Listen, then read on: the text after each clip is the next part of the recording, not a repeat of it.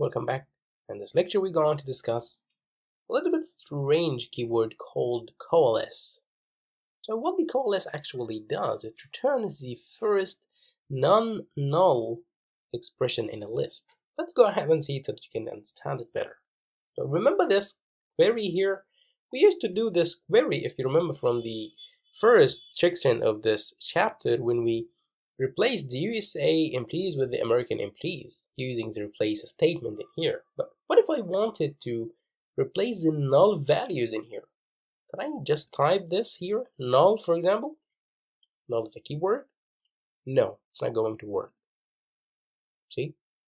It's null, it's not replacing anything. So how can I check for this? This is some of the scenarios. So you can come in here and select and choose the Coalesce.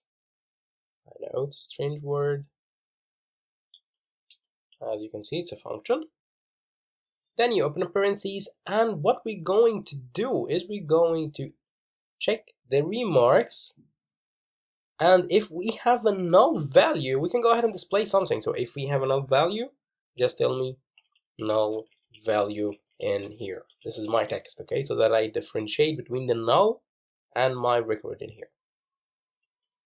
From employees,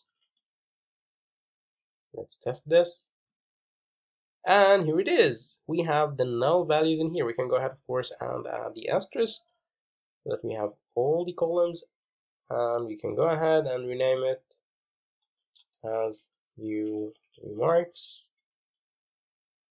Execute again, and here it is. All the null values have been replaced with the null value in here. So I can remove this fixed text in here and, for example, add the email. I can take it from here, add in the remarks. So I can come in here and add this. Execute. Now we have the email and the null values. It's pretty interesting. I can come in here also and add something like binding. Maybe waiting for information, as you can see in here. Okay, so that's how to use this weird function. See you in the next lecture.